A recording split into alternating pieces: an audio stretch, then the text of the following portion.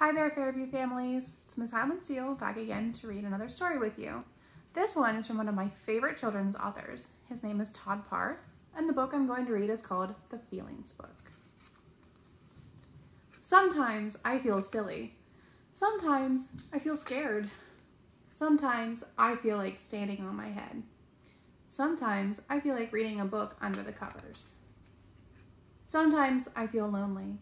Sometimes I feel like celebrating my birthday, even though it's not today. Sometimes I feel brave. Sometimes I feel like looking out of the window all day. Sometimes I feel like dancing. Sometimes I feel like holding hands with a friend. Sometimes I feel like making mud pies. Sometimes I feel like I have a tummy ache.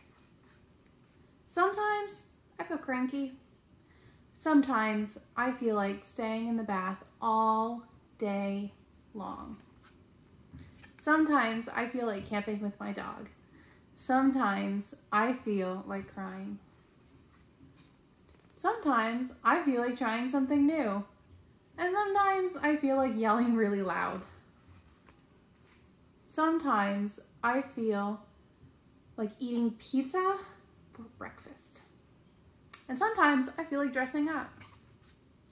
Sometimes I feel like kissing a sea lion.